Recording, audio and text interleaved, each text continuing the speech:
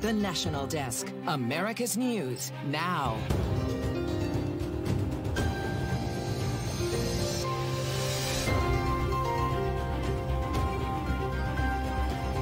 An urgent search for 5 missing Marines after their helicopter is found wrecked in California.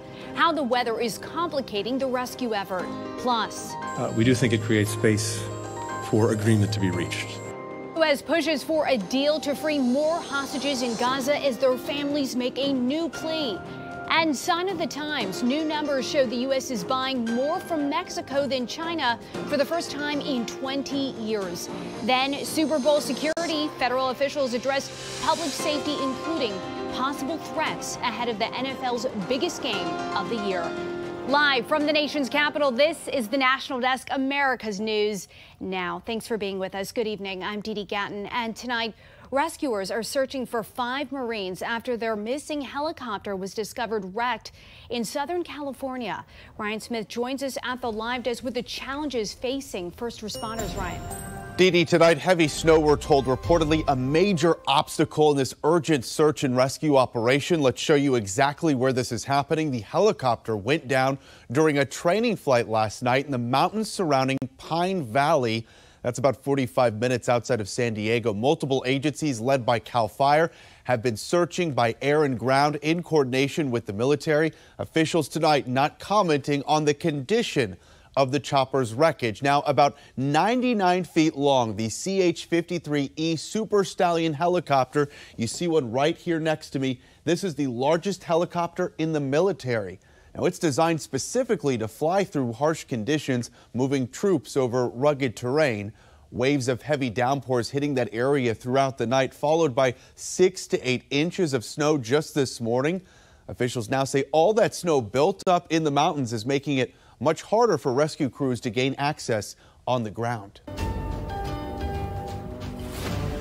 A U.S. drone strike killed a commander of the Iran-backed Iraqi militia blamed for an attack that killed 3 U.S. troops in Jordan last week. The strike in Baghdad today also killed 2 other members of the group Kataib Hezbollah. Since the January 28th attack on American forces, the Pentagon has launched a string of retaliatory airstrikes on Iran's militias. Despite several non-starters in Hamas's hostage release proposal, Secretary of State Antony Blinken says there's space for an agreement. His comments today go against the adamant stance of Israeli Prime Minister Benjamin Netanyahu, who rejected Hamas's plan. Now, Blinken is in the Middle East working to broker a deal to end the war. We urge Israel to do more to help civilians, knowing full well that it faces an enemy that would never hold itself to those standards, an enemy that cynically embeds itself among men, women, and children, and fires rockets from hospitals, from schools, from mosques, from residential buildings. More than 27,000 Palestinians have been killed, and most of Gaza's population has been displaced. The fate of Israeli hostages still hangs in the balance 4 months after they were kidnapped by Hamas. Here's the National Desk, Christine Frizzell. Okay, thank you, everyone. On Capitol Hill, a reminder of the agony that remains reality for more than 100 families. She's our sunshine. The parents of 23-year-old Romy Gonen joining other hostage families to ask for more to be done to bring them home. Many revealing they've been kept in the dark by their own government. We don't know if our son is still alive. We didn't get anything from the Israeli intelligence for more than 70 days. Lawmakers vowing to keep the pressure on. The hostages must be released. This week, a tragic revelation that of the 136 hostages still being held in Gaza, dozens are dead or feared dead. We've given information to 31 families of hostages who are no longer alive, and we determined their death. The release of their remains and of the others is at the center of negotiations between Secretary of State Antony Blinken and the leaders of Qatar, Egypt, as well as Israel and Palestinian President Mahmoud Abbas. A deal that reportedly includes a pause in the war, the release of Israeli hostages and Palestinians held in Israeli jails, and the allowance that more food, water, medicine, and supplies be brought into Gaza. There's a lot of work to be done, but we are very much focused on doing that work and hopefully being able to resume the release of hostages that was interrupted so many months ago. And for now, that work will continue as Israel has rejected the latest counteroffer from Hamas. Prime Minister Benjamin Netanyahu saying there is no solution besides total victory, as most of the families of hostages worry the continued war means a diminished chance of their loved ones ever coming home. Didi? And Christine, Secretary of State Blinken spoke a short time ago. What did we learn? Well, first of all, he said that, there is still a chance of a deal happening. But, he's walking a fine line here. And he also said Israelis were dehumanized in the most horrific way on October 7th, but that cannot be a license to dehumanize others. Christine Frizzell reporting tonight from the Capitol. Thank you. As the U.S. struggles to get more than $17 billion approved in aid to Israel, how much has the U.S. already given to Israel? According to the Council on Foreign Relations, Israel has been the largest cumulative recipient of U.S. foreign aid since its founding. From 1946 to 2023, Israel has received about $300 billion in total economic and military aid. Nearly all aid goes to Israel's military, which must use it to purchase American-made military equipment. The U.S. has already agreed to give Israel $4 billion annually through 2028. Senate Republicans today blocked a major border deal and foreign aid package. The bipartisan agreement fell short of the 60 votes needed for a full consideration, but it comes as expected since most Republicans had signaled they would vote against the measure, claiming that it does not do enough. Several GOP senators insist their opposition to the bill has nothing to do with former President Donald Trump's public comments bashing it. This just blew up in Leader McConnell's face, and now he's trying to blame President Trump, who, to the best of my knowledge, I haven't talked to him. I'm not sure anybody on the stage has talked to him. We wanted to secure the border. That is why we are voting no. Despite being a vocal advocate for the measure, Senate Majority Leader Chuck Schumer also voted no. But the move allows him to potentially bring the bill back up for consideration in the future. The federal budget deficit is expected to soar to $2.6 trillion in fiscal year 2034. That's according to the latest Congressional Budget Office outlook released today. The major reason behind the widening gap between revenue and spending, a spike in net interest payments on federal debt due to higher interest rates. Also, the aging population and rising federal health care costs, which led to more spending on Social Security and Medicare. New details now. The National Transportation Safety Board is warning that Boeing's mid-air door blowout can happen again. Federal regulators say it should have never taken off and notes a problem in the process. There is no way that this plane should have been delivered with 4 safety-critical bolts missing. The National Transportation Safety Board found the Boeing 737 MAX 9 jet was missing 4 bolts that held the door plug in place, meaning they were never installed in the first place. NTSB Chair Jennifer Hummendy says the way they inspect planes isn't working, and the agency is not only scrutinizing Boeing, but the FAA as well. The abortion debate now heating up in the state of Florida. The state Supreme Court now deciding if a constitutional amendment protecting abortion rights can appear on the ballot this November. Now, this proposal establishes a right to an abortion until fetal viability or if it's necessary to protect the patient's health. Florida's Attorney General calling it deceptive. You see the text right here, and argues voters won't understand the impact of that amendment. How do we expect the voters to understand the legal effect when there's no explanation at all given as to a legal effect? Are understood by voters in the context in which they are used. There is no question that voters understand what viability means in the abortion context. Now, the state Supreme Court has until April 1st to decide on this issue. Currently, Florida has a 15-week abortion ban. New tonight, Chinese hackers lurked in U.S. infrastructure for up to 5 years. That claim was published in a new report by U.S. and allied security agencies. It says PRC state-sponsored actors compromise and maintain persistent access to U.S. critical infrastructure. Just last week, FBI Director Christopher Wray said China's hackers are positioning on American infrastructure, preparing to cause real-world harm to American citizens if or when China decides to strike. Mexico is now the leading source of goods imported to the U.S., surpassing China for the first time in more than 2 decades. New U.S. Commerce Department numbers, they show the value of goods imported into America from Mexico rose nearly 5% from 2022 to 2023 to more than $457 billion.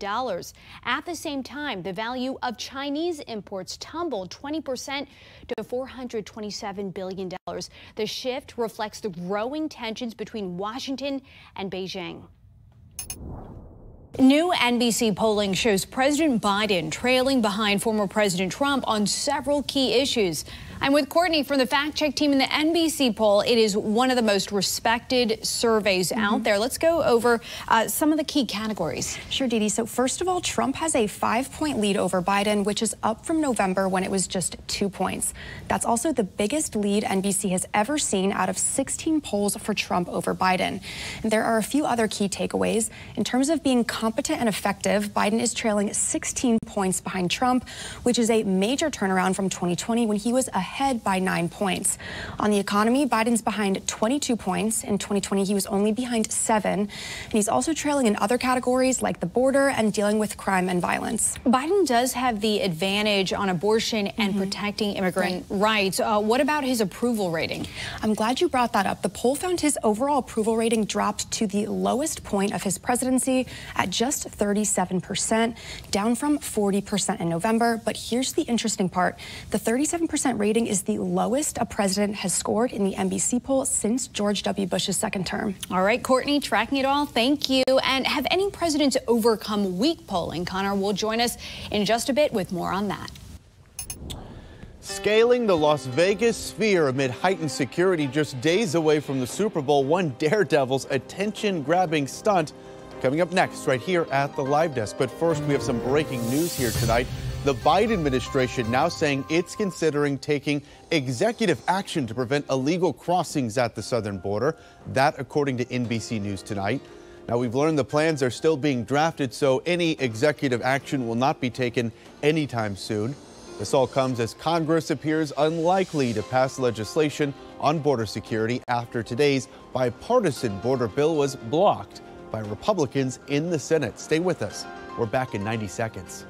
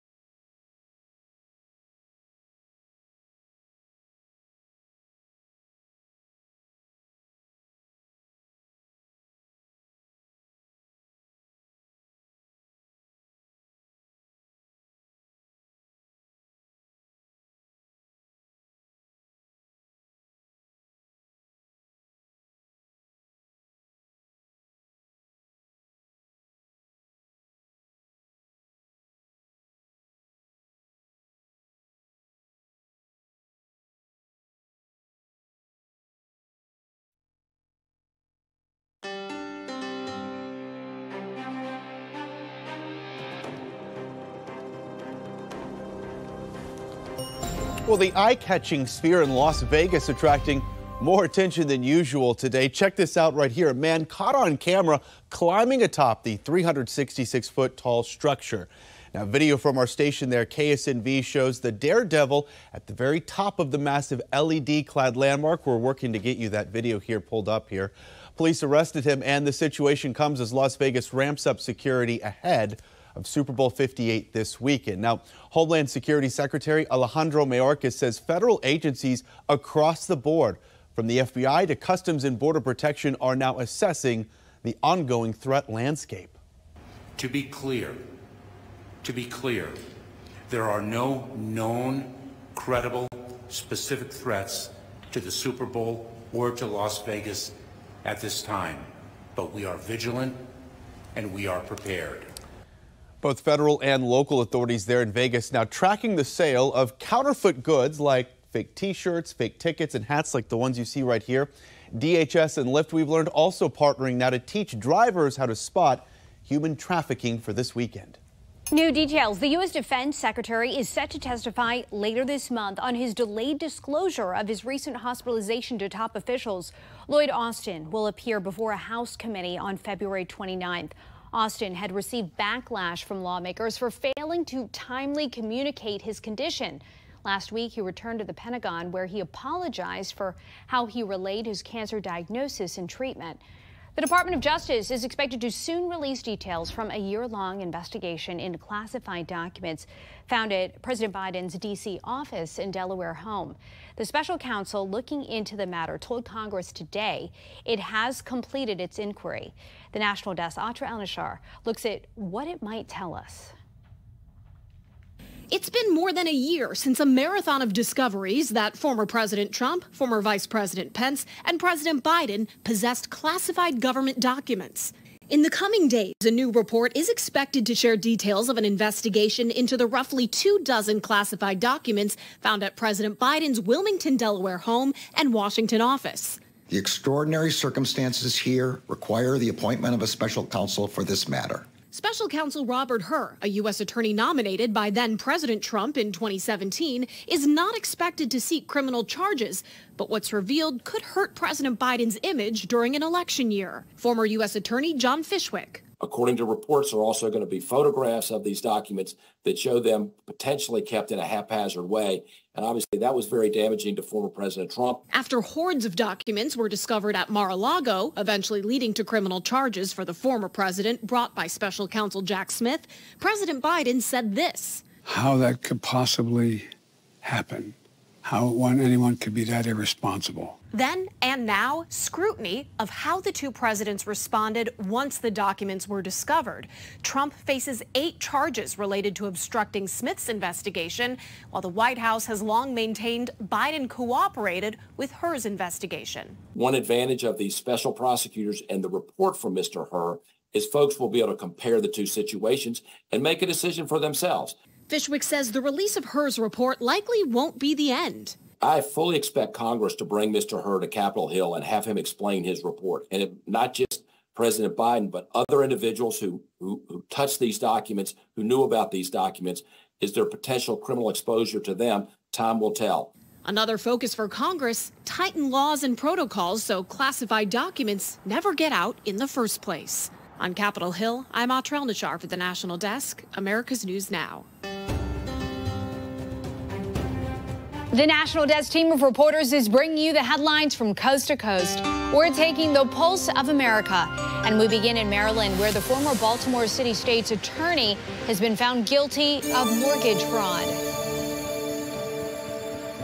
For weeks, Marilyn Mosby and her defense team have walked into the courthouse in Greenbelt with not much to say publicly. Ms. Mosby, how are you feeling today? I'm blessed. How are you today? If I get caught, I'm going to participate. And after the split verdict from the jury convicting the former town prosecutor in Baltimore City on mortgage fraud, not much from her either. Are you happy with the decision to take the stand? No comment. No comment. Only cheers from her supporters as her car drives away. Despite prayer circles this week from Mosby's defenders, there's a lawyer in the courtroom. Today we're asking that you be the lawyer, the judge, and the jury. Father God bless her. The jury deciding Marilyn Mosby lied to mortgage lenders when she bought this condo in Longboat Key, Florida.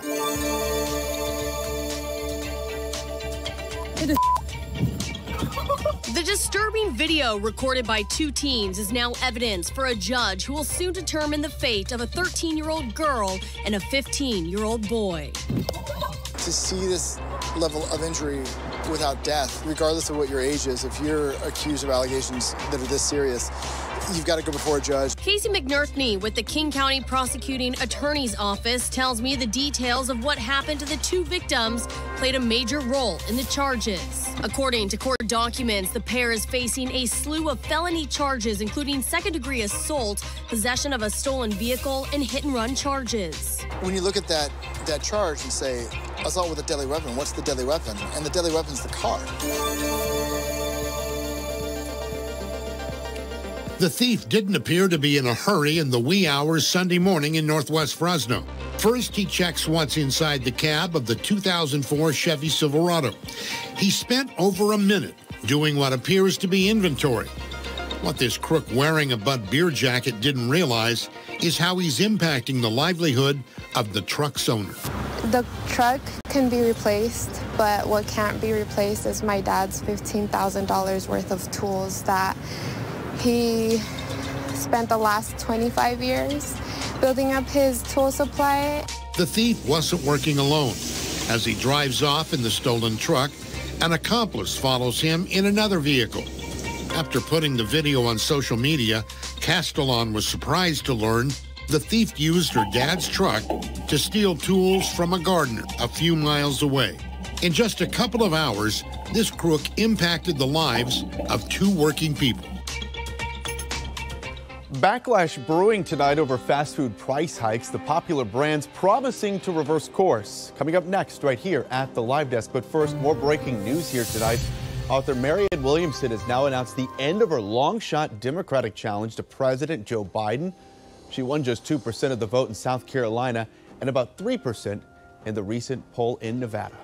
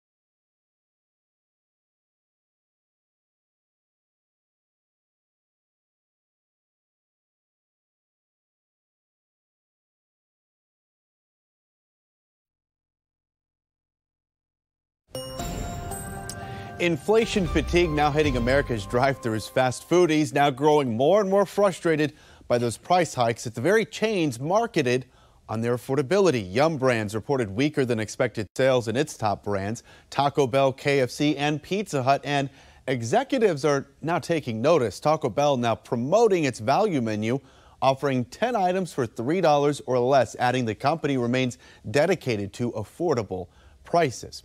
As we first told you last night, McDonald's is also catching some heat for price hikes, jumping as much as 10% over the last year. Its CEO now hinting at renewed focus on its D123 strategy, which prices many items between $1 and $3. The IRS is expected to rake in hundreds of billions of dollars more in unpaid taxes than previously thought, according to a new analysis by the Treasury Department. Revenues are expected to increase by as much as $561 billion over the next 10 years. This is being attributed to stepped up enforcement thanks to the Inflation Reduction Act. The Congressional Budget Office initially estimated revenues would increase by about $180 billion. CVS slapped with a $250,000 fine from regulators in Ohio because a Canton location was severely understaffed during the height of the pandemic.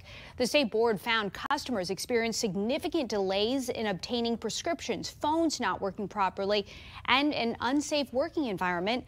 Along with a fine, they've been ordered to ensure sufficient personnel are scheduled at all times. Police say a Texas teenager was kidnapped, drugged, and trafficked out of state. Why attorneys are now going after a major hotel chain in response.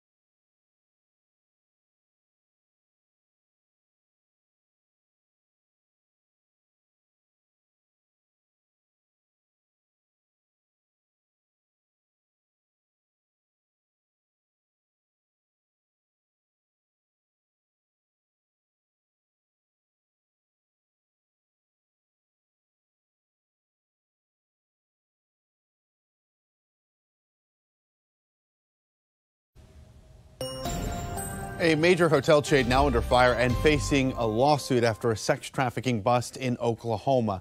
Extended Stay America Hotel and Aimbridge, the chain's manager and operator, now named in that lawsuit. The case now centers around a 15-year-old girl from Texas who police say disappeared from a Dallas Mavericks game. Investigators then say she was drugged and trafficked at this hotel for 10 days. The lawsuit accuses hotel management there of ignoring multiple red flags while she was there. A young girl with older men. She arrived with no baggage. She's upset. She's visibly crying with old men walking her to a room, and the hotel clerk sees it. Now, the company did release a statement saying it is unable to comment on ongoing litigation. Meantime, that victim, she is seeking more than $1 million in damages. Coming up next here on the National Desk, ballot battle now headed to the nation's highest court. The fate of former President Donald Trump's presidential pitch to be sealed soon. Plus, SWAT team sniper saved the frightening hostage situation, all caught on camera. And later on, case cracked, who may be responsible for contaminating these popular kids' pouches. You're watching the National Desk, America's News Now.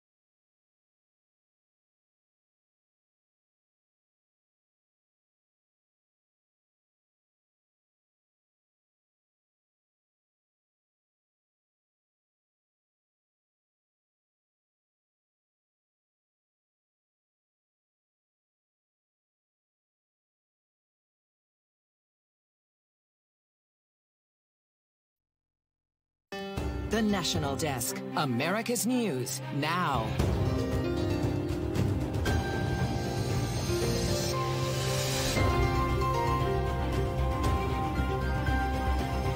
I think that our team has been prepared for this for a long time.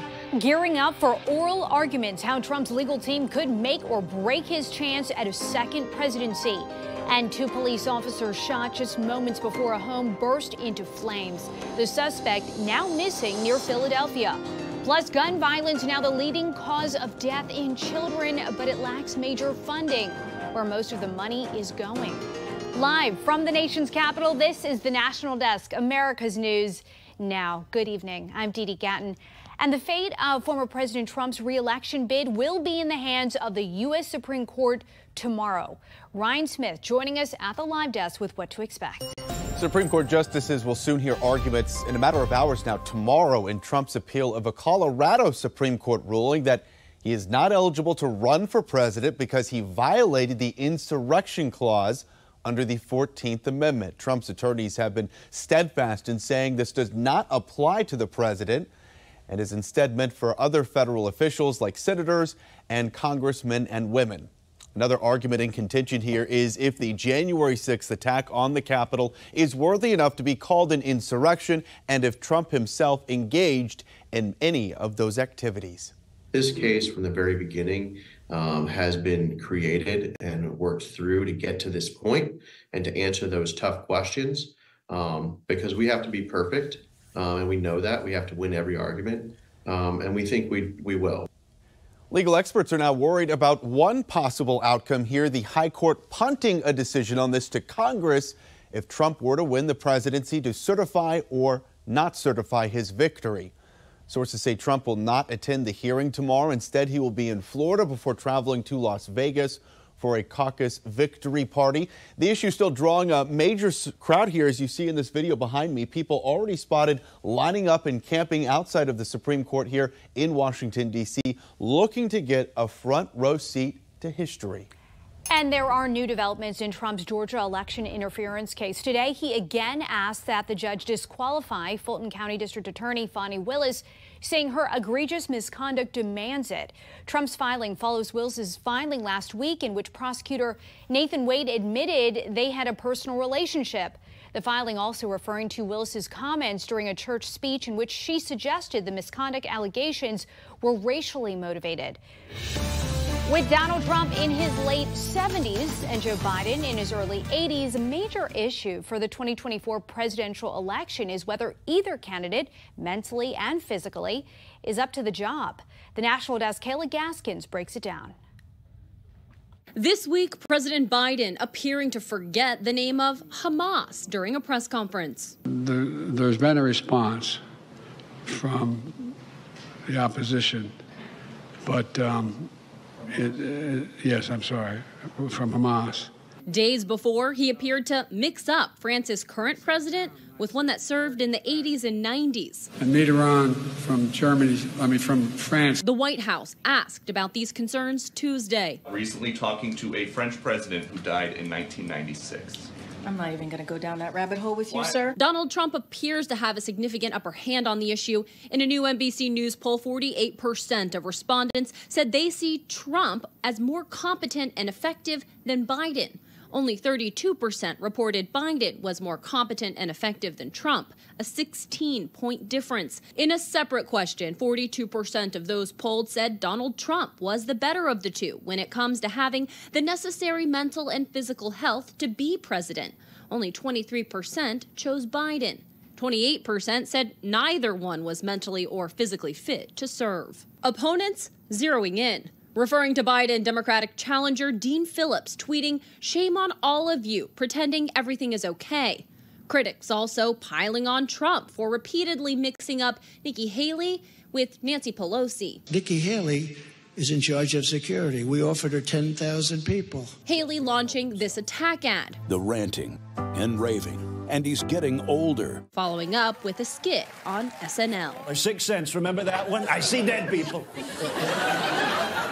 Yeah, that's what voters will say if they see you and Joe on the ballot. Trump challenging Biden to both physical and mental competency tests, saying he already took a cognitive test and aced it. In Washington, I'm Kayla Gaskins reporting for the National Desk, America's News Now.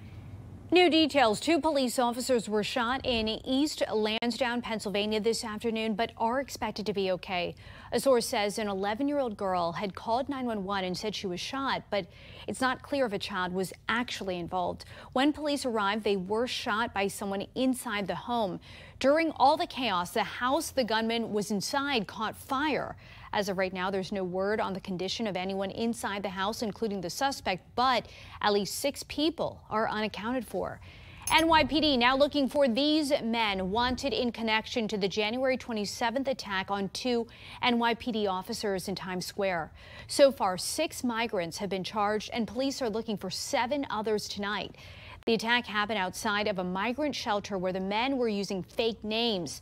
4 migrants were arrested earlier this week and were released from custody. The police suspect that they are headed to California.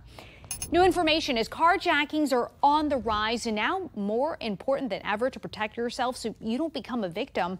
Police say that they can happen anywhere, especially at ATMs, gas stations, and parking garages. Before you get out of your car, you should make sure, look right here, you're in a well-lit area away from any dumpsters or large trucks.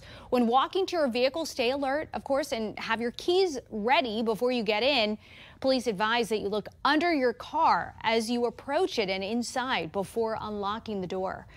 Gun violence is now the leading cause of death for children in our nation, and yet funding to address the crisis is low. A study in Health Affairs says roughly $12 million in federal research awards were annually granted to investigate pediatric firearm mortality from 2008 through 2017. The researchers say that breaks down to about $600 per child who died during that time span. Funding to study car safety and pediatric cancer amounted to thousands of dollars per death. Since 2020, Congress has allocated $25 million yearly for research on firearm injury prevention.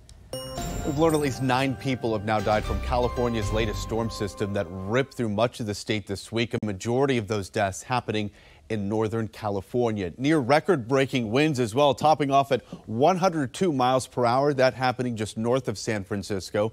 The intense winds resulting in multiple downed trees, which are now blamed for some of those deaths. Check out these funnel clouds here, all caught on camera in the counties in the central portion of the state. Many drivers reported seeing them earlier in the week. The National Weather Service says none of them, though, made it to ground. To Santa Barbara now, where intense rainfall caused a cliff to erode right outside of a group of apartment buildings. 45 people had to evacuate there, but have now been given the all clear to return home tonight. Emergency crews now responding to 520 mudslides across the city of L.A., forcing mountain and canyon communities to evacuate. Officials there now telling residents to not let their guard down, though, as those numbers can rise as rain continues through Friday. One silver lining here may be that 7 billion gallons of stormwater was captured for local use in L.A. County. Just 2 years ago, California was forced to make water cutbacks due to an ongoing drought. Caught on camera, a Cincinnati mom is thanking her son's teacher for saving her son's life. 4-year-old Phoenix Whitfield was having lunch when he started choking. Preschool teacher Lydia Watson was quick to react. You're watching it here, delivering back blows within 20 seconds, clearing his throat. His mother, of course, both shaken and extremely grateful. I don't know what I would have done if it would have went, the opposite way or some, she wouldn't have gotten there in time. As somebody's kid, and you never think that it could happen to you or like in your classroom. I had no idea. And so glad that teacher was there. Phoenix's mother says he's doing fine and acting like it never happened. She hopes his story will encourage more teachers to become first aid, CPR, and Heimlich trained. A record year for cyber criminals. How much money was shelled out worldwide in ransom payments? Plus, a hostage situation turning deadly. This brand new body camera video here tonight giving us an inside look at how police in Florida saved several lives.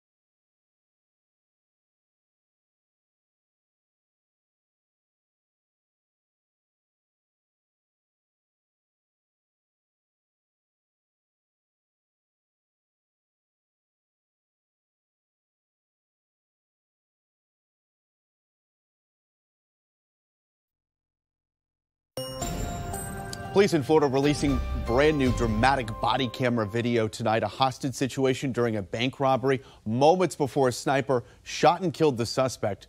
A warning tonight, this video may be hard to watch. Hey, keep talking to me. Keep talking to me. Let me know what's going through your head right now. What concerns you have? I want to make sure you're the most relaxed. Keep going. Keep talking. Yep.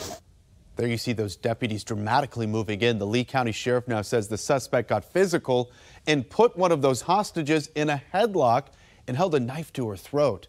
The sheriff's office went on to say this man right here, Sterling Avalanche, was a known convicted felon with an extensive criminal history across multiple states. Now, the SWAT team member who took down that suspect with a deadly shot, he has now been placed on administrative leave pending an ongoing investigation. 2023 marked a record year for ransom payments for cyber criminals. The crypto tracking firm Chainalysis released its report today. It found cyber criminals were able to extort $1.1 billion from organizations around the world. That nearly doubled 2022's totals. New details: Sweden is closing its investigation into the 2022 explosions on the Nord Stream 1 pipeline. Swedish officials say they don't have jurisdiction. Denmark and Germany are also probing the blast, which ruptured the Nord Stream 1, carrying Russian natural gas to Germany. The underwater explosion happened as Europe was trying to wean itself off Russian energy as Moscow ramped up its war in Ukraine. President Biden is trailing behind former President Donald Trump, according to a new NBC poll. I am back with Connor from the Fact Check team, and let's keep it in perspective. We are still about 9 months away from the presidential election. A lot could happen. Have any presidents, though, overcome weak polling? Yeah, Dee Dee, you know, this was really interesting to look into, and I found a 50% approval rating is a pretty good reference point. So according to a historical analysis by Gallup, incumbents with an approval rating of 50% or higher a year out from the presidential race have usually won re-election. And on the other hand, first-term presidents who were unable to reach that 50% threshold at any point within a year of the election did not win another term in office. Have any presidents been able to pull off a win after dipping below that 50% mark, even if it only happened once? That's a good question. Yes, but it's less common. Since World War II, only 4 presidents, Truman, Clinton, George W. Bush, and Obama, have been able to win re-election after dipping below 50% at least once with a year or less to go. Now, Biden's numbers have been below 50% since August of 2021. As a reminder, it's currently 37%, the lowest level of his presidency, and we are less than a year away from the election. But we know polling is not a perfect predictor, and a lot could happen between now and November 5th. All right, Connor, thank you. And for more on this Fact Check Team topic, including links to their sources, scan the QR code on your screen or visit thenationaldesk.com. FDA officials now potentially tracking down the source, they say, behind the lead contamination in these popular applesauce pouches that caused hundreds of kids to get sick. Now, it all points to one man. Next, right here at the Live Desk.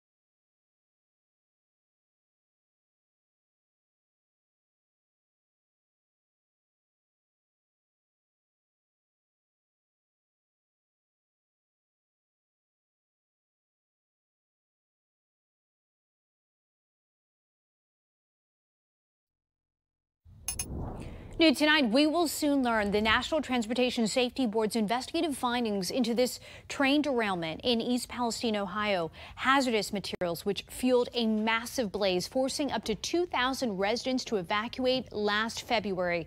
The NTSB scheduled public meetings on June 24th and 26th. They will focus on the decisions leaders made rather than the actual cause of the derailment. Well, the FDA now says officials in Ecuador have found the source of that lead poisoning in these popular cinnamon applesauce packets. They've now been linked to a single processor, a man named Carlos Aguilera. He reportedly sourced his cinnamon from Sri Lanka, but no lead was found until he processed it. He would then go on to sell the cinnamon, eventually making its way to the U.S. Now, it's unclear how the lead got into the cinnamon, but at least one FDA official believes it may have been intentional. Some suppliers try to bulk up food sold by weight by adding things like lead to it. Now, he denies this accusation, saying officials sampled products in 3 of his mills and did not find any lead. His business, we've learned, is currently closed. So far, the CDC now reporting more than 400 children in the U.S. saw elevated lead levels linked to those applesauce products. New details. The U.S. Census Bureau is now walking back a controversial change it was planning for next year's census. The Bureau was going to ask people with a disability to rate their level of difficulty with certain activities instead of answering yes or no. Based on those responses, it was only going to count people who report a lot of difficulty or cannot do at all. The agency's director said doing so would have shrunk the estimated rate of disability in the U.S. by 40%. Turns out music gets better with age. At least that's what a new University of Michigan national poll on healthy aging suggests. Take a look. Respondents were 50 to 80 years old. Of those, 75% said music helped them relieve stress, or relax. 65% said it helped with their mental health and mood. 60% said it helped them feel energized. So a good excuse to turn on the music tonight. Looking ahead, Allegiant Stadium will be the center of the football universe come Sunday for Super Bowl 58. But how did the nearly $2 billion stadium come to fruition and end up being one of the marquee pieces of sports history in Las Vegas? The National Desk Jim Snyder explains. Michael Green is the head coach of history at UNLV, the perfect guy for a crash course in Las Vegas sports history 101. Did you know the first pro team to play a game here was the Chicago White Sox back in 1915? Or that the then Oakland Raiders played a preseason game at Cashman Field in 1964? The biggest milestones on the road to hosting the Super Bowl center around gambling and the stigma that betting on games could lead to cheating. When the Runnin' Rebels won the national championship back in 1990, the sports books could not take wagers because betting on Nevada teams was not allowed back then. In 2001, the State Gaming Commission lifted that ban. I think allowing betting on our Rebels and the UNR, Wolfpack, was part of showing our confidence. Confidence in the rules and regulations in place to prevent cheating, even on a game played a few blocks from a casino. In 2018, the U.S. Supreme Court overturned the law that banned sports betting in most states. Now, it's legal in 38 states. Las Vegas and Nevada used to have a monopoly. Now, across the country, you can gamble. In a lot of places, you can bet on sports. No one has watched the NFL's opinion of Las Vegas evolve closer than Steve Hill. He was part of the city's original pitch for a team back in early 2016. The relationship that we've developed with the NFL has all happened in that 8-year stretch. And prior to that, it seemed unthinkable. Less than 7 years ago, the Golden Knights showed the world that Las Vegas was more than ready to support a major pro team. The Raiders have a long history being considered the bad boys, the crazies. You could say the Raiders are the type of team, they'd come here. When they did, and Nevada pitched in $750 million to build the $2 billion state-of-the-art Allegiant Stadium, the question changed from whether we would ever host a Super Bowl to when. It's the game itself. It's also what it says when you are a Super Bowl city. There aren't many of them. There's only been a few handfuls of those over the entire 58 years. I think we will be the 16th city. And that was Jim Snyder reporting. It's going to be exciting as the whole world watches Las Vegas join that very exclusive club this coming weekend. Consider it a glimpse into the future. The new way EV drivers can sit back and relax while their car charges up. Next, right here at the Live Desk.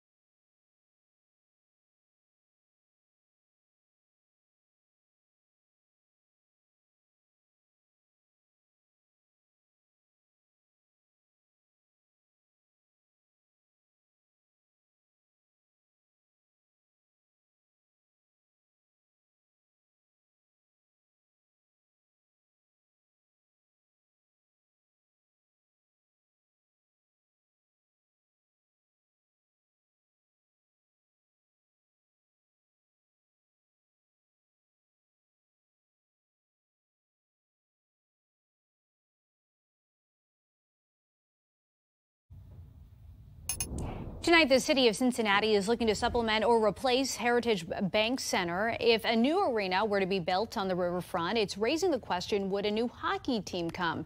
Cincinnati hockey historian Don Helbig spent 18 years working with Cincinnati hockey with the original Cyclones organization. He says the city can support a fourth professional team, but it would need to be a winner early on. It would have to come down to, being able to have a team that they put on the ice that was competitive right off the bat.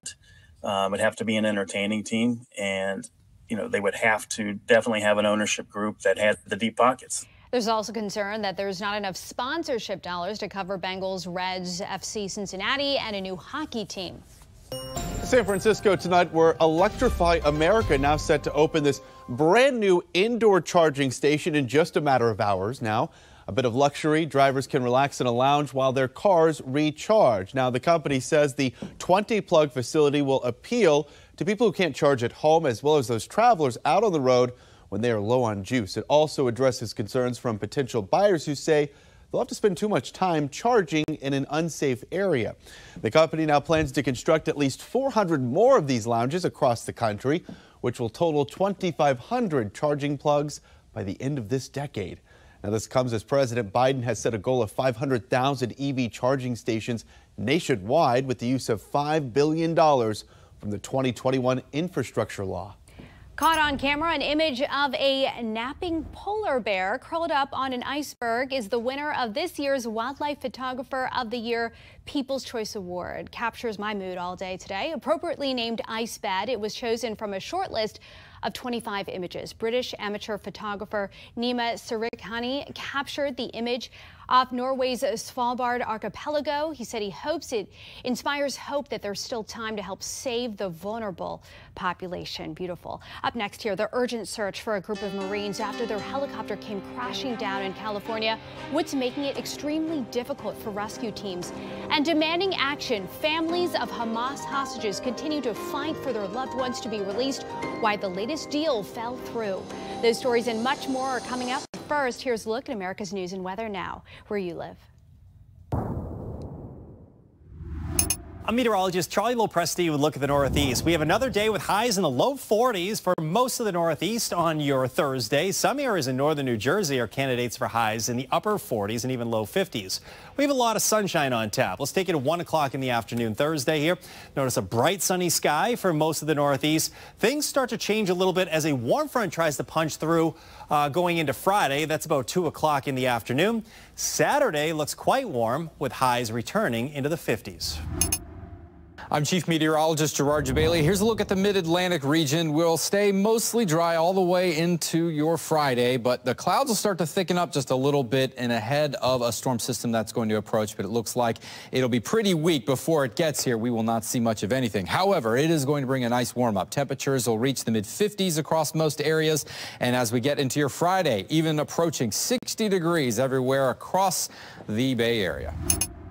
I'm meteorologist Charlotte Carl. A mix of sun and clouds for most of us tomorrow. We're going to see a thicker layer of those clouds move into the area tomorrow evening, and then mostly Florida will be clear. Again, some passing clouds, but this is when we start to see a line of storms develop in North Atlanta, North Alabama. We start off tomorrow nice and cool. We start to warm up as high pressure moves into the area. We have 44 in Myrtle Beach for our low tonight and 60s along the coast. I'm meteorologist Marshall McPeak. A bit of high pressure in parts of the Midwest. Looking like we'll get some clear sky to start with, but some clouds will roll in the afternoon. South Bend cloudy and 39 overnight tonight. Minneapolis with a chance for some showers and maybe even a few snowflakes out in parts of South Dakota. Some of that rain spreads a little farther through the Great Lakes by the time we get into Thursday. Scattered rain showers in Grand Rapids with a high of 55 degrees, 66 and sunshine in Wichita. I'm meteorologist Chris Suchet. Look at our forecast across the region where we have a good scattering of some cloud cover and a little bit of rain. Texas Panhandle up into Oklahoma with a passing system. Otherwise, we head into Thursday's forecast. A little bit of cloud cover, Little Rock through Shreveport and Houston, San Antonio, Austin. Might even get a sprinkle or a little bit of mist. And as we head through the day, sunshine, Oklahoma City to Amarillo, a little bit more cloud cover, Austin to San Antonio, New Orleans, 60s and 70s for highs. Good evening, everyone. Meteorologist Kristen Clark as we track two weather makers across the West, one of which is departing off into the upper Midwest. Gusty winds, a mixture of snow and freezing rain over portions of Montana. Then we track a new storm out from the desert Southwest entering to the Four Corners. And this will bring another round of mountain snow to the Wasatch, Uinta Mountains of Utah and the San Juan Mountains in Colorado. Could see over a foot of snow in total by the end of this week. And that's with weather from here.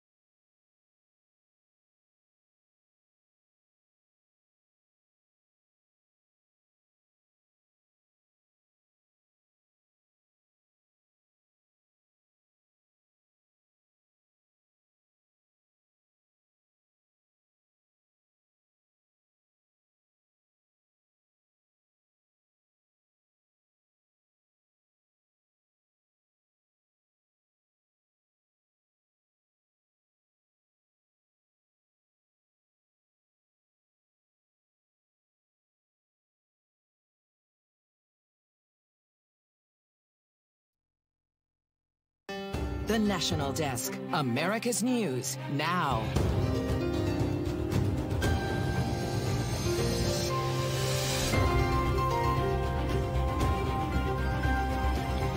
An urgent search for 5 missing Marines after their helicopter is found wrecked in California. How the weather is complicating the rescue effort. Plus, we do think it creates space for agreement to be reached. the U.S. pushes for a deal to free more hostages in Gaza as their families make a new plea.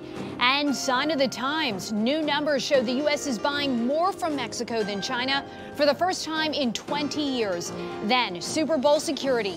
Federal officials addressed public safety, including possible threats ahead of the NFL's biggest game of the year. Live from the nation's capital, this is the National Desk, America's News Now. Good evening. I'm Dee Dee Gatton, and thank you for being here with us tonight. Rescuers, they are searching for 5 Marines after their missing helicopter was discovered wrecked in Southern California. Ryan Smith joins us at the live desk with the challenges facing first responders. Dee Dee, tonight, heavy snow now reportedly a major obstacle out there in this ongoing urgent search and rescue operation. Let's show you exactly where this is happening. The helicopter went down during a training flight last night in the mountains surrounding Pine Valley, California there. It's about 45 minutes outside of San Diego. Multiple agencies, all led by CAL FIRE, have been searching by air and ground in coordination with the military. Now, officials have not commented on the condition of the chopper's wreckage tonight. At about 99 feet long, the CH-53E Super Stallion helicopter, you see it right here, is the largest helicopter in the military's fleet. It is designed specifically to fly through harsh conditions. Waves of heavy downpours hitting that area overnight, followed by 6 to 8 inches of snow just this morning. Officials now say all that snow built up and now making it harder and harder for rescue crews to gain any access on the ground. A U.S. drone strike killed a commander of the Iran-backed Iraqi militia. You can see his photo there. He is blamed for an attack that killed 3 U.S. troops in Jordan last week. The strike in Baghdad today also killed 2 other members of the group Kataib Hezbollah.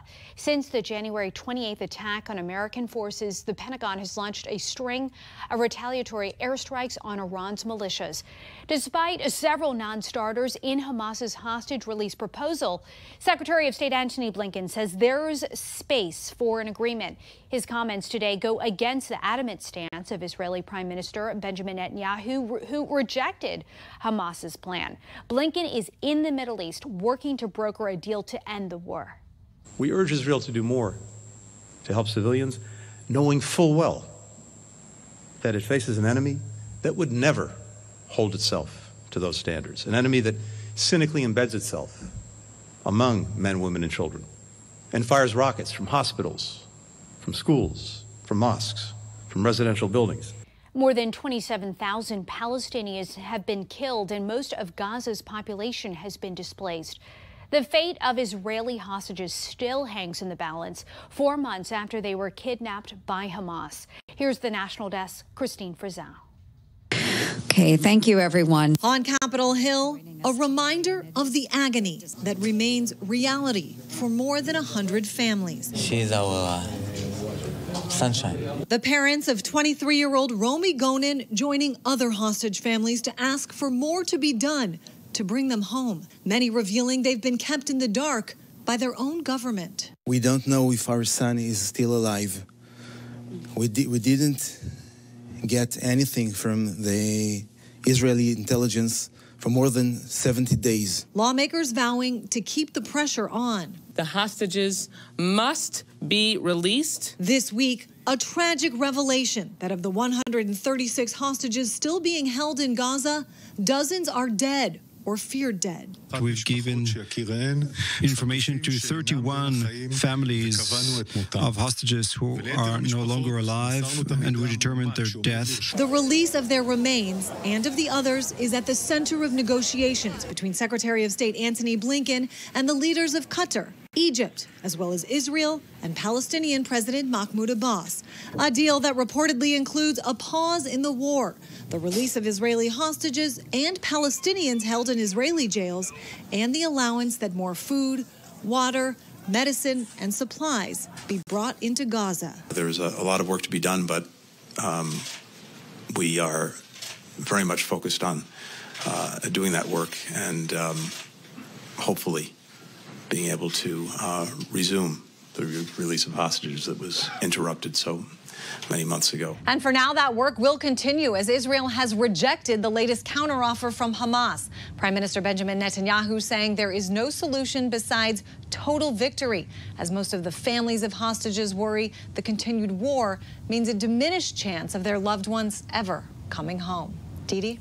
And Christine, Secretary of State Blinken spoke a short time ago. What did we learn? Well, first of all, he said that, there is still a chance of a deal happening. But, he's walking a fine line here. And he also said Israelis were dehumanized in the most horrific way on October 7th, but that cannot be a license to dehumanize others. Christine Frizzell reporting tonight from the Capitol. Thank you. As the U.S. struggles to get more than $17 billion approved in aid to Israel, how much has the U.S. already given to Israel? According to the Council on Foreign Relations, Israel has been the largest cumulative recipient of U.S. foreign aid since its founding. From 1946 to 2023, Israel has received about $300 billion in total economic and military aid. Nearly all aid goes to Israel's military, which must use it to purchase American-made military equipment. The U.S. has already agreed to give Israel $4 billion annually through 2028. Senate Republicans today blocked a major border deal and foreign aid package. The bipartisan agreement fell short of the 60 votes needed for a full consideration, but it comes as expected since most Republicans had signaled they would vote against the measure, claiming that it does not do enough. Several GOP senators insist their opposition to the bill has nothing to do with former President Trump's public comments bashing it. This just blew up in Leader McConnell's face, and now he's trying to blame President Trump, who, to the best of my knowledge, I haven't talked to him. I'm not sure anybody on the stage has talked to him. We wanted to secure the border. That is why we are voting no. Despite being a vocal advocate for the measure, Senate Majority Leader Chuck Schumer also voted no, but the move allows him to potentially bring the bill back up for consideration in the future. The federal budget deficit is expected to soar to $2.6 trillion in fiscal year 2034. That's according to the latest Congressional Budget Office outlook released today. The major reason behind the widening gap between revenue and spending, a spike in net interest payments on federal debt due to higher interest rates. Also, the aging population and rising federal health care costs, which will lead to more spending on Social Security and Medicare. New details. The National Transportation Safety Board is warning that Boeing's mid-air door blowout can happen again. Federal regulators say it should have never taken off and notes a problem in the process. There is no way that this plane should have been delivered with 4 safety-critical bolts missing. The National Transportation Safety Board found the Boeing 737 MAX 9 jet was missing 4 bolts that held the door plug in place, meaning they were never installed in the first place. NTSB Chair Jennifer Humendy says the way they inspect planes isn't working, and the agency is not only scrutinizing Boeing, but the FAA as well. The abortion debate now heating up in the state of Florida. The state Supreme Court there now deciding if a constitutional amendment protecting abortion rights can appear on the ballot this November. The proposal establishes a right to an abortion until fetal viability or when it is necessary to protect the patient's health. Florida's Attorney General calling it deceptive and argues voters won't understand the impact of the amendment. How do we expect the voters to understand the legal effect when there's no explanation at all given as to a legal effect? That are used are understood by voters in the context in which they are used. There is no question that voters understand what viability means in the abortion context. Now, the state Supreme Court has until April 1st to decide on this controversial issue. Currently, Florida has a 15-week abortion ban.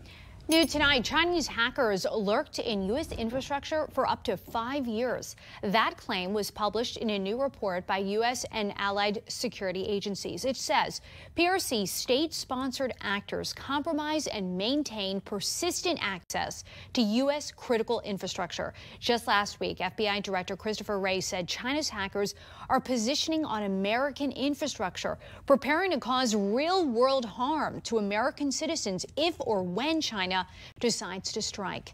Mexico is now the leading source of goods imported to the U.S., surpassing China for the first time in more than 2 decades. New U.S. Commerce Department numbers, they show the value of goods imported into America from Mexico rose nearly 5% from 2022 to 2023 to more than $457 billion. At the same time, the value of Chinese imports tumbled 20% to $427 billion. The shift reflects the growing tensions between Washington and Beijing. New NBC polling shows President Biden trailing behind former President Trump on several key issues. I'm with Courtney from the Fact Check team in the NBC poll. It is one of the most respected surveys out there. Let's go over some of the key categories. Sure, Dee Dee. So first of all, Trump has a 5-point lead over Biden, which is up from November when it was just 2 points. That's also the biggest lead NBC has ever seen out of 16 polls for Trump over Biden. And there are a few other key takeaways. In terms of being competent and effective, Biden is trailing 16 points behind Trump, which is a major turnaround from 2020 when he was ahead by 9 points. On the economy, Biden's behind 22 points. In 2020, he was only behind 7. And he's also trailing in other categories like the border and dealing with crime and violence. Biden does have the advantage on abortion and protecting immigrant rights. What about his approval rating? I'm glad you brought that up. The poll found his overall approval rating dropped to the lowest point of his presidency at just 37%, down from 40% in November. But here's the interesting part. The 37% rating is the lowest a president has scored in the NBC poll since George W. Bush's second term. All right, Courtney, tracking it all. Thank you. And have any presidents overcome weak polling? Connor will join us in just a bit with more on that. Scaling the sphere amid heightened security in Las Vegas, just days away from the Super Bowl, one Daredevil's attention-grabbing stunt. Next, right here at the Live Desk. But first, some breaking news to report here. The Biden administration now telling NBC News it is considering taking executive action to prevent illegal crossings at the southern border. Now, the plans are still being drafted, so executive action will not be taken anytime soon. This all comes as Congress appears unlikely to pass any legislation on border security after today's bipartisan border bill was blocked by Republicans in the Senate.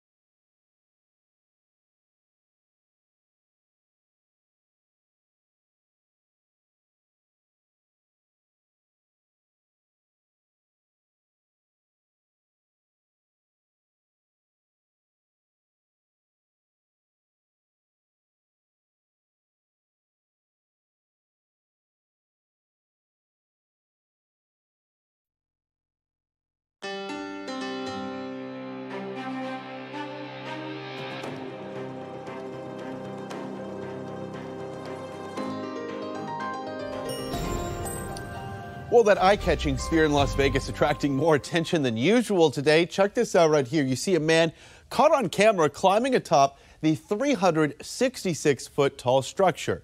Video from our station KSNV there in Las Vegas showing that daredevil at the very top of the massive LED-clad landmark. Police arrested him, and the situation comes as Las Vegas ramps up its security ahead of Super Bowl 58 this weekend. Homeland Security Secretary Alejandro Mayorkas there on the ground saying federal agencies across the board, from the FBI to Customs and Border Protection, now assessing the threat landscape. To be clear, there are no known, credible, specific threats to the Super Bowl or to Las Vegas at this time, but we are vigilant and we are prepared. Authorities are tracking the sales of counterfeit goods like fake tickets, T-shirts, and hats like the ones you see behind me here. DHS and Lyft also partnering to teach drivers there how to spot human trafficking. New details. The U.S. Defense Secretary is set to testify later this month on his delayed disclosure of his recent hospitalization to top officials. Lloyd Austin will appear before a House committee on February 29th. Austin had received backlash from lawmakers for failing to timely communicate his condition. Last week, he returned to the Pentagon, where he apologized for how he relayed his cancer diagnosis and treatment. The Department of Justice is expected to soon release details from a year-long investigation into classified documents found at President Biden's D.C. office and Delaware home. The special counsel looking into the matter told Congress today it has completed its inquiry. The National Desk, Atra El-Nashar, looks at what it might tell us. It's been more than a year since a marathon of discoveries that former President Trump, former Vice President Pence, and President Biden possessed classified government documents. In the coming days, a new report is expected to share details of an investigation into the roughly 24 classified documents found at President Biden's Wilmington, Delaware home and Washington office. The extraordinary circumstances here require the appointment of a special counsel for this matter. Special counsel Robert Hur, a U.S. attorney nominated by then-President Trump in 2017, is not expected to seek criminal charges, but what's revealed could hurt President Biden's image during an election year. Former U.S. Attorney John Fishwick. According to reports, there are also going to be photographs of these documents that show them potentially kept in a haphazard way. And obviously, that was very damaging to former President Trump. After hordes of documents were discovered at Mar-a-Lago, eventually leading to criminal charges for the former president brought by special counsel Jack Smith, President Biden said this. How that could possibly happen. How anyone could be that irresponsible. Then and now, scrutiny of how the two presidents responded once the documents were discovered.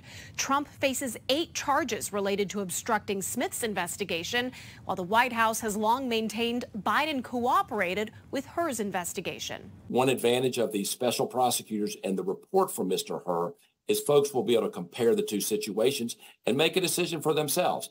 Fishwick says the release of Hur's report likely won't be the end. I fully expect Congress to bring Mr. Hur to Capitol Hill and have him explain his report. And not just President Biden, but other individuals who touched these documents, who knew about these documents.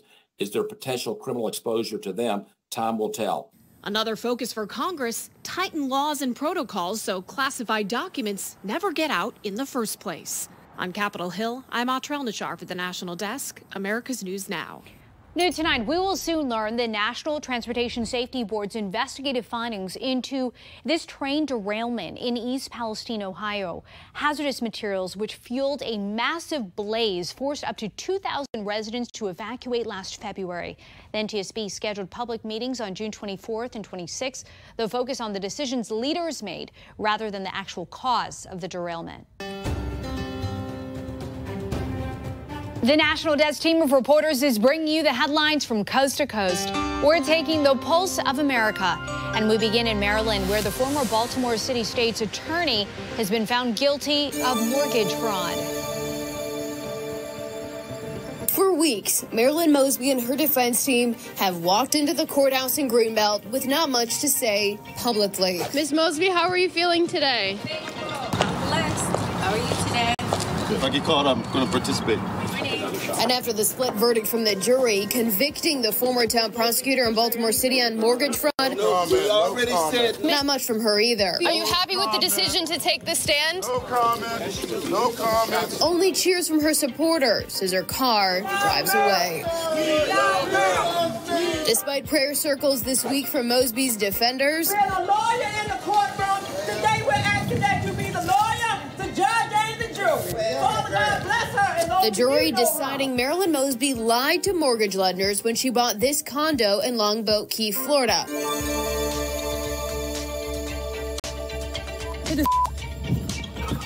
The disturbing video recorded by 2 teens is now evidence for a judge who will soon determine the fate of a 13-year-old girl and a 15-year-old boy. To see this level of injury without death, regardless of what your age is, if you're accused of allegations that are this serious, you've got to go before a judge. Casey McNerthney with the King County Prosecuting Attorney's Office tells me the details of what happened to the two victims played a major role in the charges. According to court documents, the pair is facing a slew of felony charges, including second-degree assault, possession of a stolen vehicle, and hit-and-run charges. When you look at that charge and say, assault with a deadly weapon, what's the deadly weapon? And the deadly weapon's the car. The thief didn't appear to be in a hurry in the wee hours Sunday morning in Northwest Fresno. First, he checks what's inside the cab of the 2004 Chevy Silverado. He spent over a minute doing what appears to be inventory. What this crook wearing a Bud beer jacket didn't realize is how he's impacting the livelihood of the truck's owner. The truck can be replaced, but what can't be replaced is my dad's $15,000 worth of tools that he spent the last 25 years building up his tool supply. The thief wasn't working alone. As he drives off in the stolen truck, an accomplice follows him in another vehicle. After putting the video on social media, Castellon was surprised to learn the thief used her dad's truck to steal tools from a gardener a few miles away. In just a couple of hours, this crook impacted the lives of two working people. Backlash brewing tonight over fast food price hikes. The popular brands now promising to reverse course. Coming up next, right here at the Live Desk. But first, breaking news tonight, author Marianne Williamson has now officially announced the end to her long-shot Democratic challenge to President Joe Biden. This one campaign is over now, but that larger arc of American history, it goes on. And it is my deepest hope that we in some way contributed to that larger story. Now, this all comes as she came in third in the Nevada Democratic primary. Congressman Dean Phillips of Minnesota now remains the lone Democratic challenger to President Biden.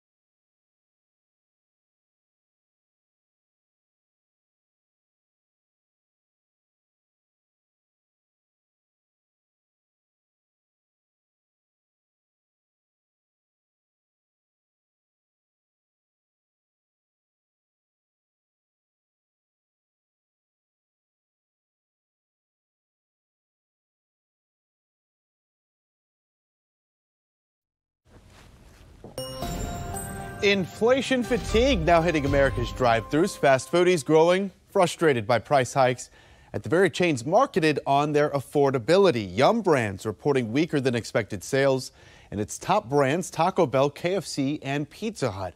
Execs are now taking notice. Taco Bell now promoting its value menu, offering 10 items for $3 or less, adding the company remains dedicated to those affordable prices. Now, as we first told you last night, McDonald's also catching some heat on this for those price hikes, jumping as much as 10% over the last year. Its CEO now hinting at a renewed focus on its D123 strategy, which prices some items between $1 and $3. The IRS is expected to rake in hundreds of billions of dollars more in unpaid taxes than previously thought. According to a new analysis by the Treasury Department, revenues are expected to increase by as much as $561 billion over the next 10 years. This is being attributed to stepped up enforcement thanks to the Inflation Reduction Act. The Congressional Budget Office initially estimated revenues would increase by about $180 billion. CVS slapped with a $250,000 fine from regulators in Ohio because a Canton location was severely understaffed during the height of the pandemic. The state board found customers experienced significant delays in obtaining prescriptions, phones not working properly, and an unsafe working environment. Along with the fine, they've been ordered to ensure sufficient personnel are scheduled at all times. Looking ahead, Allegiant Stadium will be the center of the football universe come Sunday for Super Bowl 58. But how did the nearly $2 billion stadium come to fruition and end up being one of the marquee pieces of sports history in Las Vegas? The National Desk Jim Snyder explains. Michael Green is the head coach of history at UNLV, the perfect guy for a crash course in Las Vegas sports history 101. Did you know the first pro team to play a game here was the Chicago White Sox back in 1915? Or that the then Oakland Raiders played a preseason game at Cashman Field in 1964. The biggest milestones on the road to hosting the Super Bowl center around gambling and the stigma that betting on games could lead to cheating. When the Runnin' Rebels won the national championship back in 1990, the sports books could not take wagers because betting on Nevada teams was not allowed back then. In 2001, the State Gaming Commission lifted that ban. I think allowing betting on our Rebels and the UNR Wolfpack was part of showing our confidence. Confidence in the rules and regulations in place to prevent cheating, even on a game played a few blocks from a casino. In 2018, the U.S. Supreme Court overturned the law that banned sports betting in most states. Now, it's legal in 38 states. Las Vegas and Nevada used to have a monopoly. Now, across the country, you can gamble. In a lot of places, you can bet on sports. No one has watched the NFL's opinion of Las Vegas evolve closer than Steve Hill. He was part of the city's original pitch for a team back in early 2016. The relationship that we've developed with the NFL has all happened in that 8-year stretch. And prior to that, it seemed unthinkable. Less than 7 years ago, the Golden Knights showed the world that Las Vegas was more than ready to support a major pro team. The Raiders have a long history of being considered the bad boys, the crazies. You could say the Raiders are the type of team they'd come here. When they did, and Nevada pitched in $750 million to build the $2 billion state-of-the-art Allegiant Stadium, the question changed from whether we would ever host a Super Bowl to when. It's the game itself. It's also what it says when you are a Super Bowl city. There aren't many of them. There's only been a few handfuls of those over the entire 58 years. I think we will be the 16th city. That was Jim Snyder reporting. It'll be exciting as the whole world watches Las Vegas join that very exclusive club this weekend. Caught on camera, a Cincinnati mom is thanking her son's teacher for saving her son's life. You've got to see this. 4-year-old Phoenix Whitfield was having lunch when he started choking. Preschool teacher Lydia Watson, she was quick to react. You can see there delivering back blows within 20 seconds, clearing his throat. His mother, of course, both shaken and extremely grateful. What I would have done if it would have went, the opposite way or something, she wouldn't have gotten there in time. As somebody's kid, and you never think that it could happen to you or like in your classroom. I had no idea. Phoenix's mother says he's doing fine and acting like it never happened. She hopes this story will encourage more teachers to become first aid, CPR, and Heimlich trained. Well, police say a Texas teenager was kidnapped, drugged, then trafficked out of her home state, why attorneys are now going after a major hotel chain in response.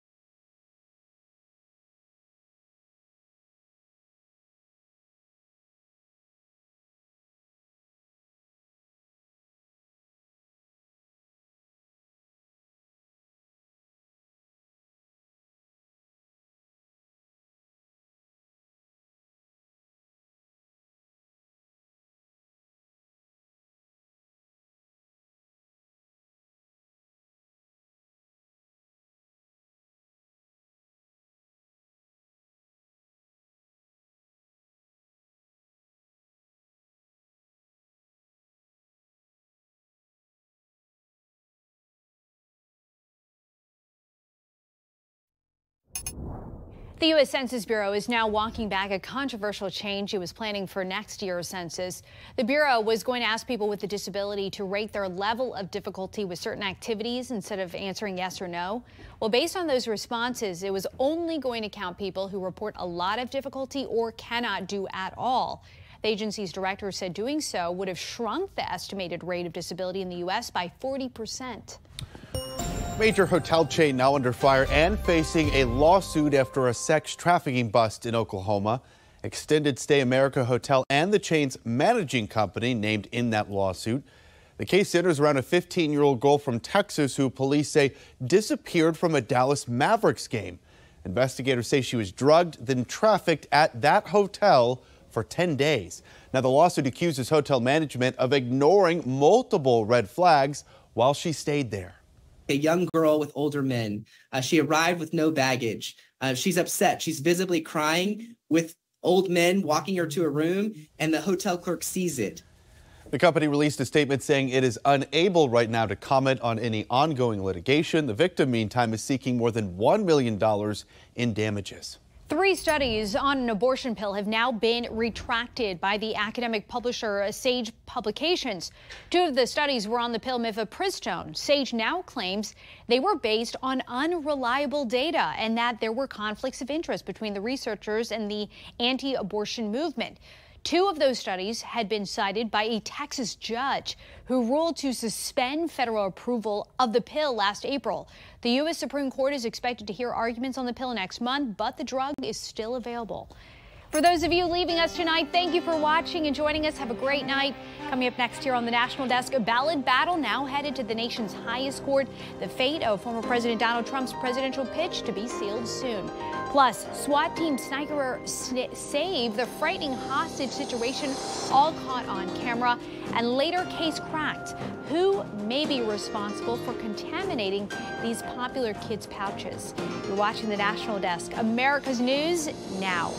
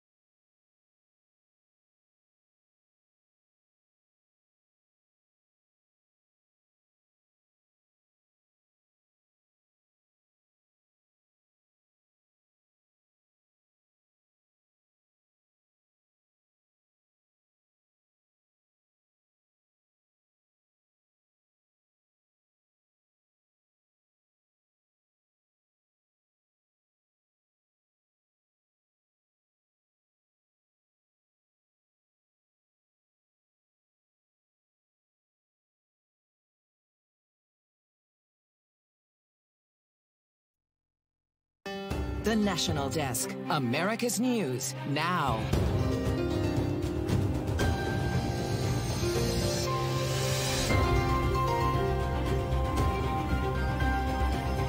I think that our team has been prepared for this for a long time.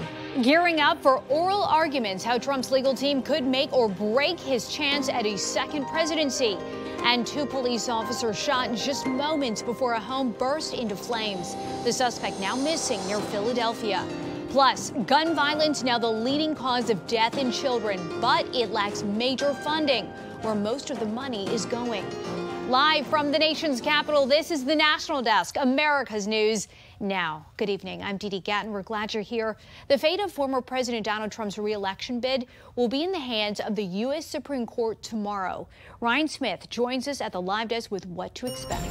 Those Supreme Court justices will soon hear arguments tomorrow in Trump's appeal of a Colorado Supreme Court ruling that he is not eligible to run for president because he violated the insurrection clause under the 14th Amendment. Now, Trump's attorneys have been steadfast in saying this doesn't apply to the president and is instead meant for other federal officials like senators and representatives. Now, another argument in contention here is if the January 6th attack on the U.S. Capitol is worthy enough to be called an insurrection and if Trump himself engaged in any of those activities. This case from the very beginning has been created and worked through to get to this point and to answer those tough questions because we have to be perfect and we know that. We have to win every argument and we think we will. Legal experts say they're worried about one possible outcome moving forward, the High Court punting a decision to Congress if Trump were to win the presidency and to certify or not certify his victory. Sources now say Trump will not attend the hearing tomorrow in Washington, D.C. Instead, he will be in Florida before traveling to Las Vegas for a caucus victory party. And then there are new developments in Trump's Georgia election interference case. Today, he again asked that the judge disqualify Fulton County District Attorney Fani Willis, saying her egregious misconduct demands it. Trump's filing follows Willis's filing last week, in which prosecutor Nathan Wade admitted they had a personal relationship. The filing also referring to Willis's comments during a church speech in which she suggested the misconduct allegations were racially motivated. With Donald Trump in his late 70s and Joe Biden in his early 80s, a major issue for the 2024 presidential election is whether either candidate mentally or physically is up to the job. The National Desk, Kelly Gaskins, breaks it down. This week, President Biden appearing to forget the name of Hamas during a press conference. There's been a response from the opposition, but yes, I'm sorry, from Hamas. Days before, he appeared to mix up France's current president with one that served in the 80s and 90s. And Mitterrand from France. The White House asked about these concerns Tuesday. Recently talking to a French president who died in 1996. I'm not even going to go down that rabbit hole with you, sir. Donald Trump appears to have a significant upper hand on the issue in a new 1996. I'm not even going to go down that rabbit hole with you, sir. Donald Trump appears to have a significant upper hand on the issue. In a new NBC News poll, 48% of respondents said they see Trump as more competent and effective than Biden. Only 32% reported Biden was more competent and effective than Trump, a 16-point difference. In a separate question, 42% of those polled said Donald Trump was the better of the two when it comes to having the necessary mental and physical health to be president. Only 23% chose Biden. 28% said neither one was mentally or physically fit to serve. Opponents zeroing in. Referring to Biden, Democratic challenger Dean Phillips tweeting, "Shame on all of you, pretending everything is okay."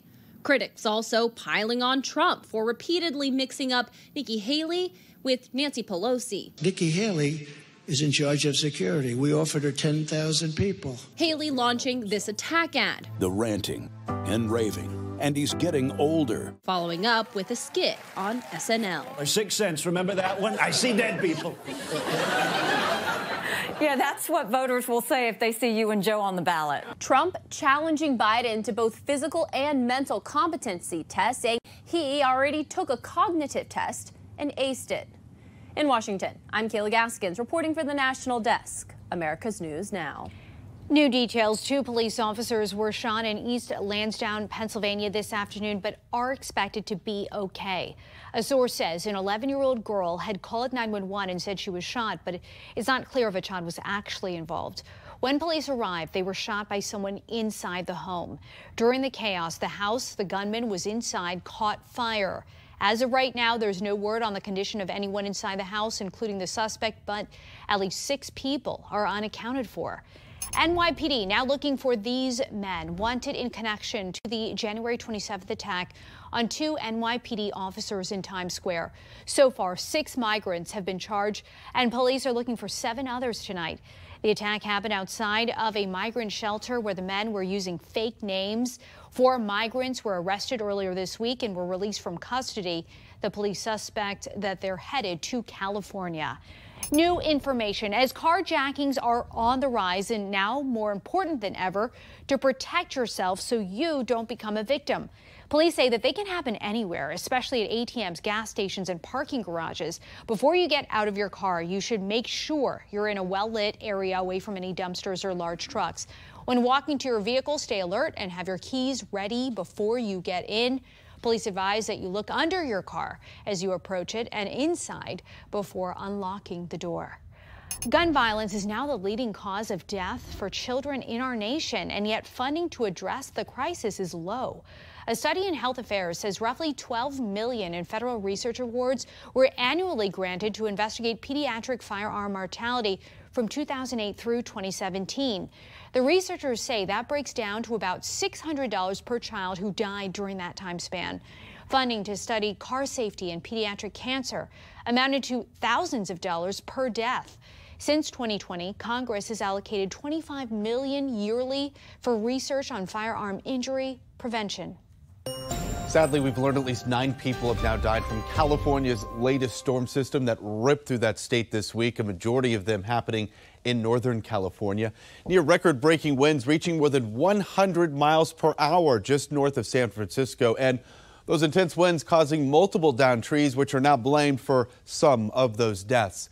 Check out this brand new video tonight in at the live desk. Possible tornado damage in Grover Beach. That's in California's central coastal area. The National Weather Service says they've received multiple unconfirmed reports of a tornado touching down in that area. Officials warning people there to seek safe shelter and expect heavy winds and downpours throughout the night.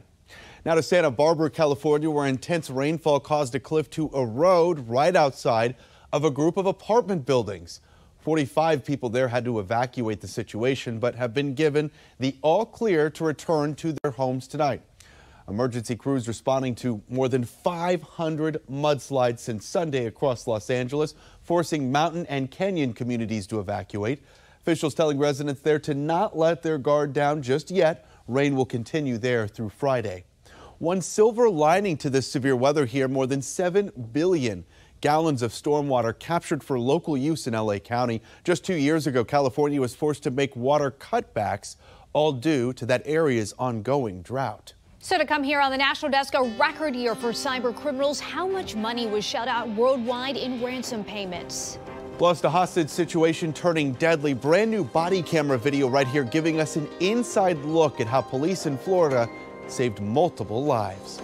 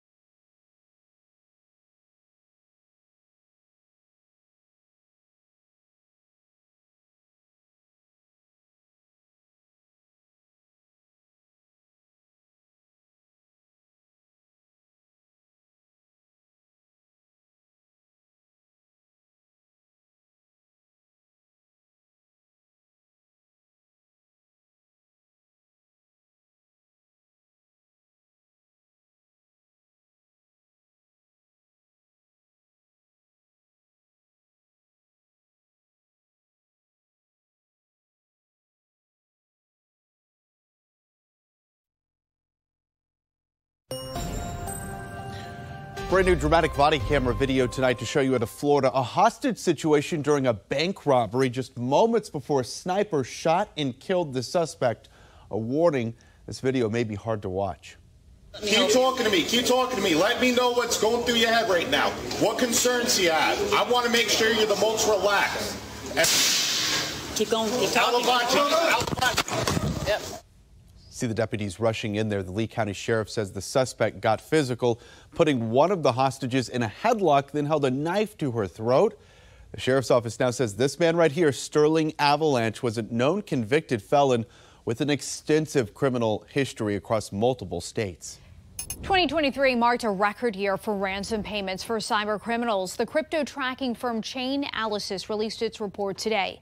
It found cyber criminals were able to extort $1.1 billion from organizations around the world. That nearly doubled 2022's totals. New details: Sweden is closing its investigation into the 2022 explosions on the Nord Stream 1 pipeline. Swedish officials say they don't have jurisdiction. Denmark and Germany are also probing the blasts, which ruptured the Nord Stream 1 carrying Russian natural gas to Germany. The underwater explosion happened as Europe was trying to wean itself off Russian energy as Moscow ramped up its war in Ukraine. President Biden is trailing behind former President Donald Trump, according to a new NBC poll. I am back with Connor from the Fact Check team, and let's keep it in perspective. We are still about 9 months away from the presidential election. A lot could happen. Have any presidents, though, overcome weak polling? Yeah, Dee Dee, this was really interesting to look into, and I found a 50% approval rating is a pretty good reference point. So according to a historical analysis by Gallup, incumbents with an approval rating of 50% or higher a year out from the presidential race have usually won re-election. Then on the other hand, first-term presidents who were unable to reach that 50% threshold at any point within a year of the election did not win another term in office. Have any presidents been able to pull off a win after dipping below that 50% mark, even if it only happened once? That's a good question. Yes, but it's less common. Since World War II, only 4 presidents, Truman, Clinton, George W. Bush, and Obama, have been able to win re-election after dipping below 50% at least once with a year or less to go. Now, Biden's numbers have been below 50% since August of 2021. As a reminder, it's currently 37%, the lowest level of his presidency, and we are less than a year away from the election. But we know polling is not a perfect predictor, and a lot can happen between now and November 5th. All right, Connor, thank you. And for more on this Fact Check team topic, including links to their sources, scan the QR code on your screen or visit thenationaldesk.com. FDA officials now say they have tracked down the source behind the lead contamination that caused hundreds of kids in America to get sick. How this all points to one man, next right here at the Live Desk.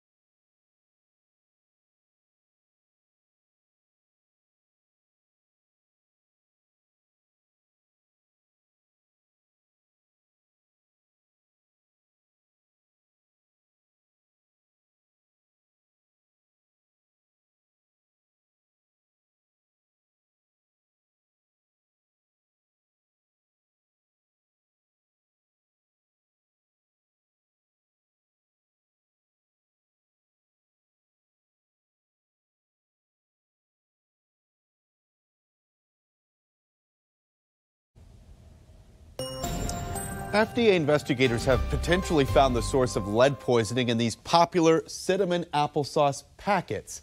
They've been linked to a single processor, a man named Carlos Aguilera. He reportedly sourced his cinnamon from Sri Lanka, but no lead was found until he processed it. He would then go on to sell the cinnamon, eventually making its way to the United States. Now, it's unclear how the lead got into that cinnamon, but at least one FDA official believes it may have been intentional. Now, some suppliers do try to bulk up the food sold by weight by adding things like lead to it. Now, he denies this accusation, saying officials sampled products in 3 of his mills and did not find any lead. His business, we've learned, currently closed. Now, so far, the CDC reports more than 400 children across the country saw elevated lead levels linked to those very applesauce products. Turns out music gets better with age. At least that's what a new University of Michigan national poll on healthy aging suggests. Take a look. Respondents were 50 to 80 years old. Of those, 75% said music helped them relieve stress or relax. 65% said it helped with their mental health and mood. 60% said it helped them feel energized. Show you a glimpse into the future. The new way EV drivers can sit back and relax while their car charges up. Next, right here at the Live Desk.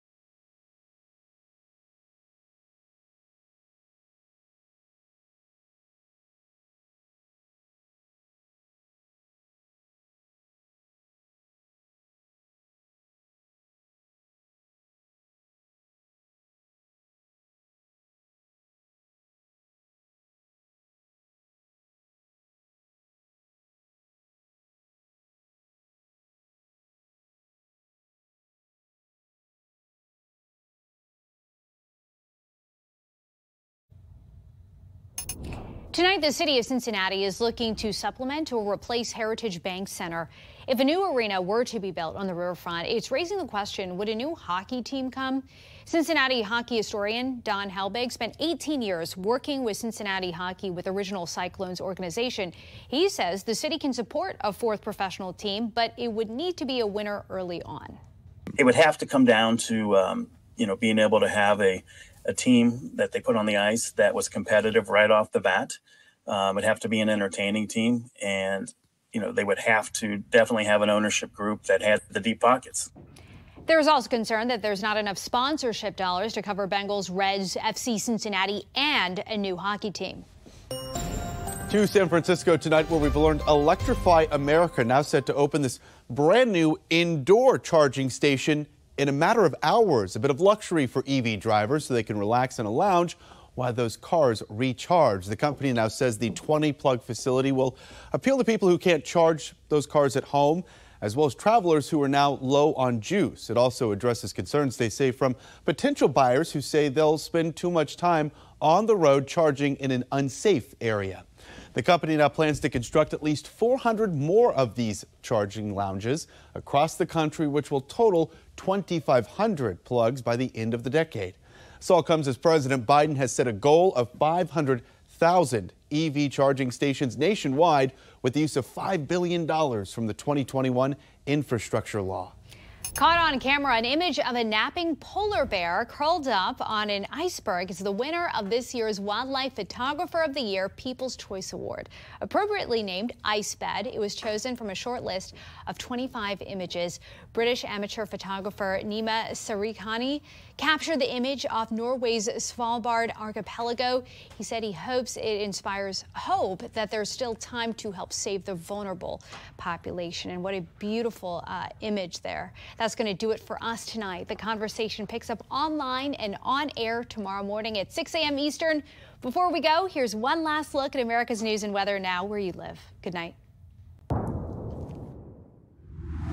I'm meteorologist Charlie Lopresti with a look at the Northeast. We have another day with highs in the low 40s for most of the Northeast on your Thursday. Some areas in northern New Jersey are candidates for highs in the upper 40s and even low 50s. We have a lot of sunshine on tap. Let's take it at 1 o'clock in the afternoon Thursday here. Notice a bright sunny sky for most of the Northeast. Things start to change a little bit as a warm front tries to punch through going into Friday. That's about 2 o'clock in the afternoon. Saturday looks quite warm with highs returning into the 50s. I'm Chief Meteorologist Gerard Jabali. Here's a look at the mid-Atlantic region. We'll stay mostly dry all the way into your Friday, but the clouds will start to thicken up just a little bit and ahead of a storm system that's going to approach, but it looks like it'll be pretty weak before it gets here. We will not see much of anything. However, it is going to bring a nice warm-up. Temperatures will reach the mid-50s across most areas, and as we get into your Friday, even approaching 60 degrees everywhere across the Bay Area. I'm meteorologist Charlotte Carl. A mix of sun and clouds for most of us tomorrow. We're going to see a thicker layer of those clouds move into the area tomorrow evening, and then mostly Florida will be clear. Again, some passing clouds, but this is when we start to see a line of storms develop in North Atlanta, North Alabama. We start off tomorrow nice and cool. We start to warm up as high pressure moves into the area. We have 44 in Myrtle Beach for our low tonight and 60s along the coast. I'm meteorologist Marshall McPeak. A bit of high pressure in parts of the Midwest. Looking like we'll get some clear sky to start with, but some clouds will roll in the afternoon. South Bend cloudy and 39 overnight tonight. Minneapolis with a chance for some showers and maybe even a few snowflakes out in parts of South Dakota. Some of that rain spreads a little farther through the Great Lakes by the time we get into Thursday. Scattered rain showers in Grand Rapids with a high of 55 degrees, 66 and sunshine in Wichita. I'm meteorologist Chris Uche. Look at our forecast across the region where we have a good scattering of some cloud cover and a little bit of rain. Texas Panhandle up into Oklahoma with a passing system. Otherwise, we head into Thursday's forecast. A little bit of cloud cover, Little Rock through Shreveport and Houston, San Antonio, Austin. Might even get a sprinkle or a little bit of mist.